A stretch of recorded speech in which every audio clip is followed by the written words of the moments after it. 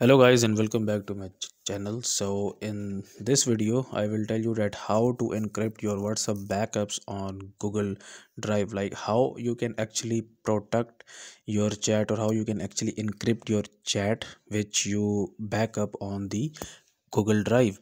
So how you can do this? First of all, you will open up your WhatsApp and then you will click on these three dots onto the top right, then click on settings, then click on chats and then chat backup, and here you can see this option which is like end-to-end encrypted backup. So it is turned off, so you will click on this one and end-to-end encrypted backup is turned off. When turned on, your backup will be end-to-end encrypted. No one, not even WhatsApp, will be able to access it.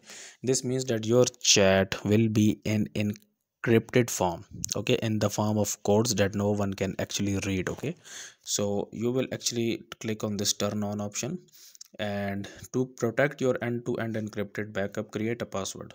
You will need this password to restore your backup. Okay, so we will click on this and you have to you have to keep in mind that if you forget your password and lose your phone, WhatsApp cannot help you recover your backup. Okay, so create a password, must contain at least 6 characters and one letter.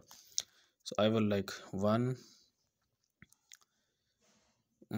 two, three, four, five, and then click on next, and 1, 2, 3, 4, 5, click on next, and it will now create your end-to-end encrypted backup. The encryption process will complete in the background. It may take some time, so then uh, you actually have to click on this option here, and then your chat will be end-to-end encrypted. So guys, if you find this video useful, kindly like this video and subscribe to my channel, and I will see you in the next video.